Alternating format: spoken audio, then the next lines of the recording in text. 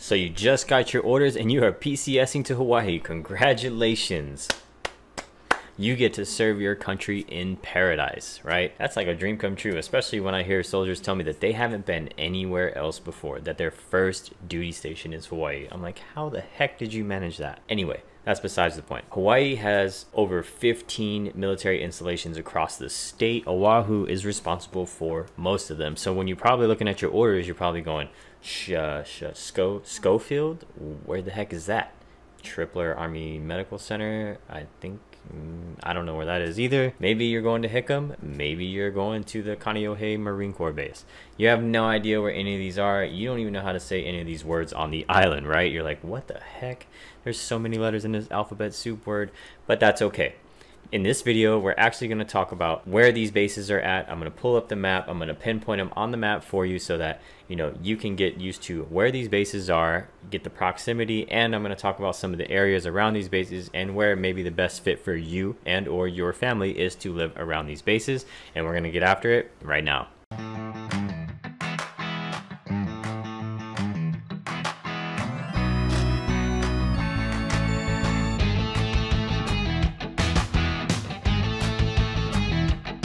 What's up, everybody? My name is Ryan Strong. I'm a real estate agent out here in Hawaii, more specifically on the island of Oahu. If this is your first time to this channel, in this channel we talk about everything Hawaii: eat, sleep, play, live, everything to do to have fun, everything about Hawaii and your military life here in Hawaii.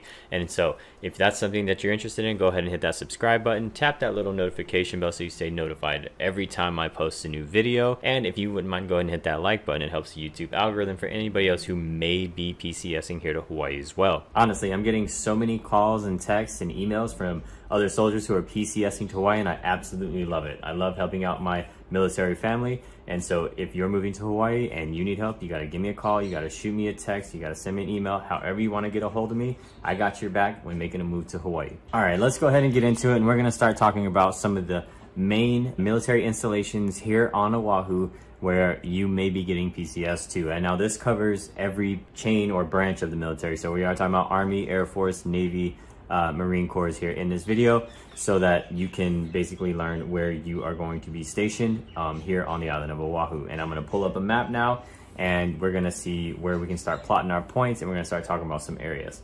So the first area we're going to talk about is Schofield Barracks. Now, Schofield Barracks is pretty centrally located here on Oahu, where you're going to have some of the highest elevation on the island. And the two towns or cities, towns, sub-cities that are closest to Schofield are going to be Wahiawa and Mililani. Mililani is actually one of the hottest, most sought-after areas on the island for several reasons. It does kind of give you more of a mainland feeling, living, on the mainland. As far as the area, the style of homes and these types of things, but it's sought after mainly because of their schools, and it is also basically governed in a way by one town association. Mililani Town Association has little sub-associations in it, but Mililani Town Association overall is one large town association. They keep Mililani nice, neat, clean, very well upkept. And they keep it tight knit up there. A lot of people love it. My wife actually is born and raised Mililani, and she went through the school system in Mililani. I like to say she turned out great. So another area close by is going to be Wahiawa. Now, this may not be one of the most sought after areas on the island. You are closer to the North Shore and a little bit farther away from like Waikiki, Kapolei. But you're centrally located still in the island, and you keep pretty close proximity to Schofield Barracks, which you have here on the map. And you have pretty easy access to Haleiwa. Haleiwa is what's considered on the North Shore, which is going to be basically that upper triangular portion of the island. And Haleiwa is beautiful. Haleiwa is more of an older style town, and oftentimes, the radio doesn't even work in Haleiwa, or cell phone service dies in Haleiwa. It's pretty old school up there, but it's nice. It's very nice. There's a turtle beach up there. Sorry, there is a beach up there with turtles. I don't think it's precisely called Turtle Beach. Sorry about that. But there is a beach up there. And I'll pull up a picture right here of me and my youngest when the sun was setting and there was turtles taking a nap on the beach. So that is basically where Schofield Barracks is. Now, right next to Schofield, well, it's not right next to it, but pretty close to Schofield, you're going to have Wheeler Army Airfield. And essentially the same things go for Wheeler Army Airfield as far as the towns or the sub-cities in the areas and the proximity to Haleiwa. And really just like when you're centrally located on Oahu, you know, I mean, in Mililani, then, or even Waipio, which is a little bit more south.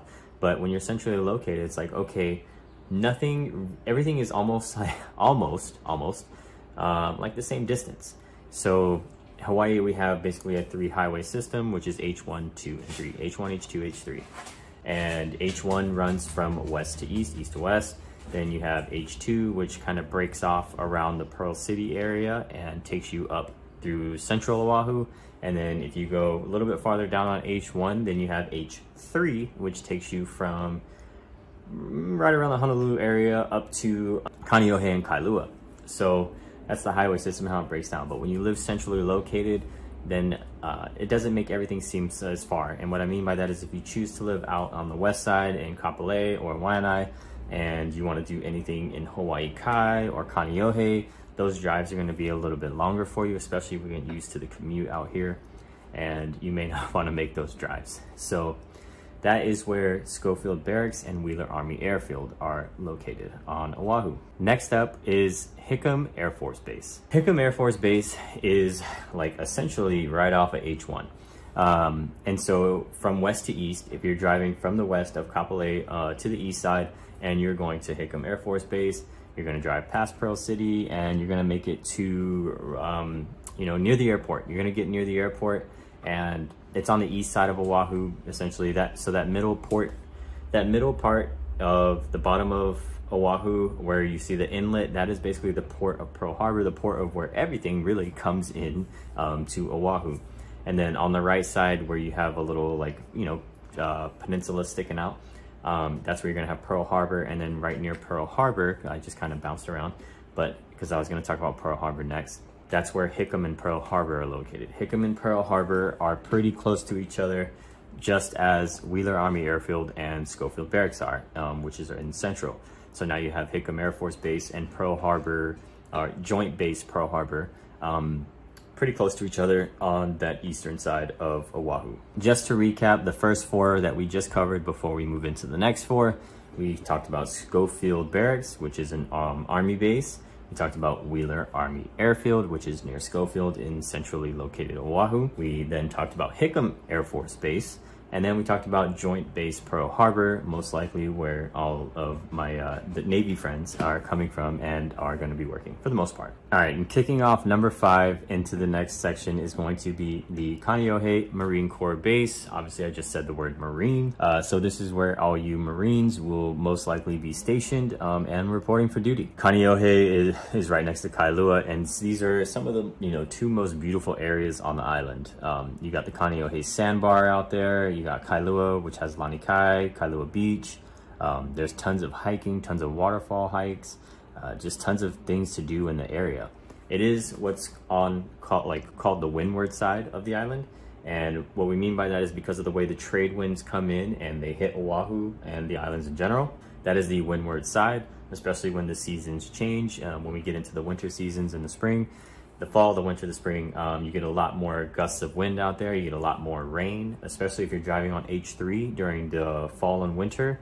And even this spring was just wacky. This spring was just nuts. It rained for almost 3 weeks straight. That was crazy. That never happens. That was like an anomaly.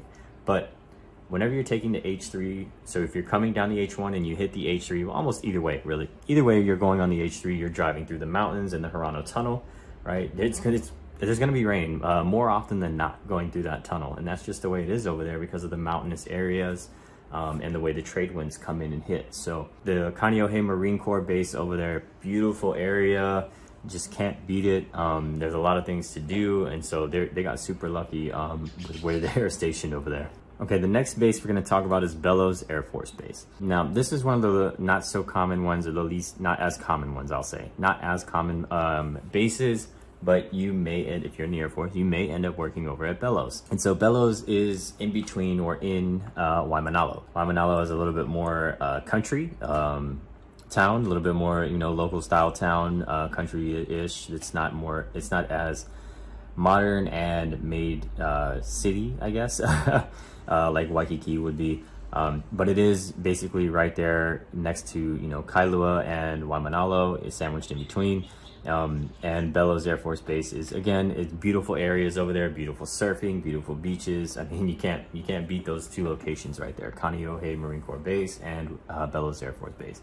There's also a campground out there in Bellows where a lot of people do go camping over there.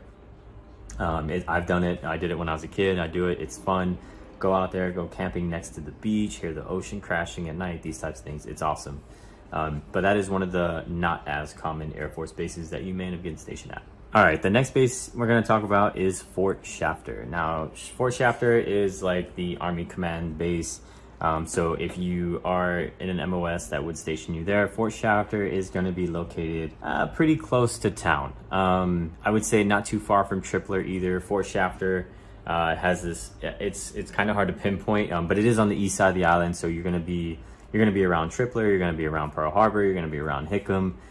There's a little bit of a cluster of military installations in sort of this, you know, radius or, you know, of bases. And Fort Shafter is over there. Again, one of the not as common, kind of like Bellows, it's one of the not as common bases, but it's another Army base where you may end up finding yourself reporting for duty. One of the last places we're going to talk about is Tripler Army Medical Center. Tripler is this huge pink hospital on a hill. You can't miss it no matter where you're driving on the southern part of the island, coming down H1, you can't miss it.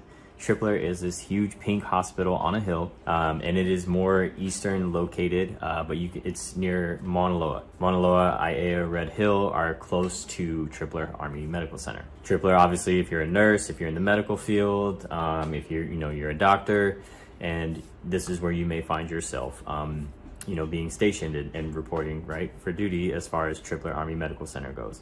The next closest not military hospital to that would be Kaiser Permanente, where one of my kids was born. My youngest, right, I have two boys. My youngest was born in Kaiser, and you can literally see, you know, Tripler from the windows of like the Kaiser the lunch hall. Again, Tripler is a big pink hospital, more eastern located, near Red Hill, Mauna Loa. That's essentially where that's going to be. And then, like I said, the areas over there would be Red Hill, Aiea, Salt Lake, Mauna Loa, and these are nice areas that you can probably consider living, and, you know, do your due diligence and do your research. Now, let's say that you didn't want to live in those areas. If you're getting stationed at Pearl Harbor, if you're getting stationed at Hickam, if you're getting stationed at Tripler, Fort Shafter, and you didn't want to live in those areas, right? Maybe you've heard that a lot of military, you know, like to commute, or they don't mind the commute, and they live over in Kapolei and Ewa Beach. So depending on that drive, if you're okay with that drive, it's not that bad. So I know a lot of us coming from the mainland, right, we can be used to these 9-hour road trips, especially, you know, if we're driving from wherever, one station to the, and, you know, visit our family in another state. We're fine with that. 6-hour road trips, 9-hour road trips, whatever it might be. Out here, you get so used to everything being so close that now a 45-minute drive is a long drive to you. It happens, trust me. It happens just like the weather. At first you get here, your first winter here, you're gonna be in shorts and it's gonna be nice. And you're like, this is amazing. Like, I'm wearing shorts in the winter. I'm wearing shorts in December and January, right? And then you get used to the weather, and then the next winter you're wearing sweats and a hoodie just like I do now, and you're chilled, right? You're freezing. Just like the traffic, you can get used to everything being so close, and then all of a sudden a 45-minute drive is a long drive. Now, I'm not saying Kapolei and Ewa Beach to Tripler or Hickam or Pearl Harbor, you know, or Mililani is a 45-minute drive. It all depends. Hawaii does have a big traffic problem. And if you haven't looked that up, yes, it's definitely one of my cons of living here. If you haven't watched that video, you should definitely watch that video. Where I talk about the pros and cons of living in Hawaii. There was an incident where we have basically this mobile that moves cinder blocks. It creates an extra lane, which is our HOV lane. That mobile broke down. I was leaving Kaneohe. I was going to college in Kaneohe. I was leaving. The mobile broke down. It took me 3 hours to get home. And that was just going from Kaneohe to Kapolei. Ridiculous. In the morning times though, the reason traffic is so bad, because essentially you have you know, everybody leaving, you know, outskirts, right, suburbs, heading to one central location, and then at the same time, right? And then in the afternoon, essentially the same thing happens. Everybody spreads, right, like wildfire. Everybody's like, I gotta leave work early so I can beat traffic. Or you're staying at work later because you don't want to sit in traffic. You'd rather do work. So those are things to consider. Now, is it always like that? No. You can leave a little bit earlier or a little bit later and you can avoid it. But I'm just making you aware, right? These are the cold, hard facts that, you know, everybody wants to fluff things up. Everybody wants to fluff it up and make it sound like it's just, it's amazing. And it is amazing. But there's not to say that there's nothing wrong with, you know, Hawaii, or there's things that couldn't improve, right? And it's okay to say that. It's okay to have those opinions, and it's okay to say that. We do live in paradise. I absolutely love it. And I absolutely love helping you PCS to Hawaii. So if you're PCSing to Hawaii and you're looking to buy a house here and make Hawaii your home, or maybe using it as an investment strategy for your long-term future, because you're not really sure what you're going to do when you get out of the military, then you got to go ahead. You got to shoot me a text. You got to shoot me an email. You got to give me a call. However you want to get a hold of me, please go ahead and get a hold of me, and I can help you with that PCS to Hawaii. So before you leave though, please make sure you go ahead and hit that like button. It helps the YouTube algorithm. For anybody else who may be PCSing to Hawaii and needs this information, make sure you hit that subscribe button and that little notification bell so you stay notified every time I post a new video. And thank you for watching this one. I hope that helped you find the base that you will be stationed at. If not, please reach out and I can definitely help you. Thanks again, and aloha.